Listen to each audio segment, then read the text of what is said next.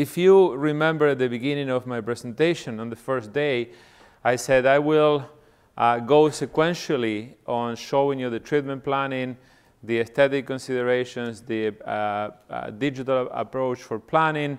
We spoke about the cantilever implant prosthetic design, and now we will look at the digital prosthodontics.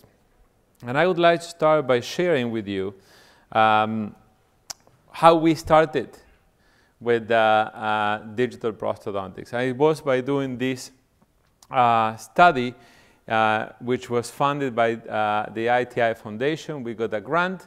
We got our first digital scanner in 2009. And what we did is we took 30 patients, we scanned them once with a digital impression, and then right after we took a conventional one. And you can see here all these x-rays. These are the patients that we treated here, and these are all the digital impressions that we took on these patients. And then we asked the patient, say, how was your experience? The digital impression was rated somewhere from 8 to 10. The conventional impression, the highest score that we got was a 4. Right?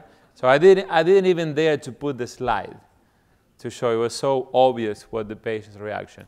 Now we also measured the time, and the time was significantly lower, but we spent more time on the digital impression because the patients, they were recording with their phones. I need to show this to my husband, you know, so we also spent some time in there. So it was really interesting. And what we did is then we blind the lab orders, and we send the fabrication of 2 crowns.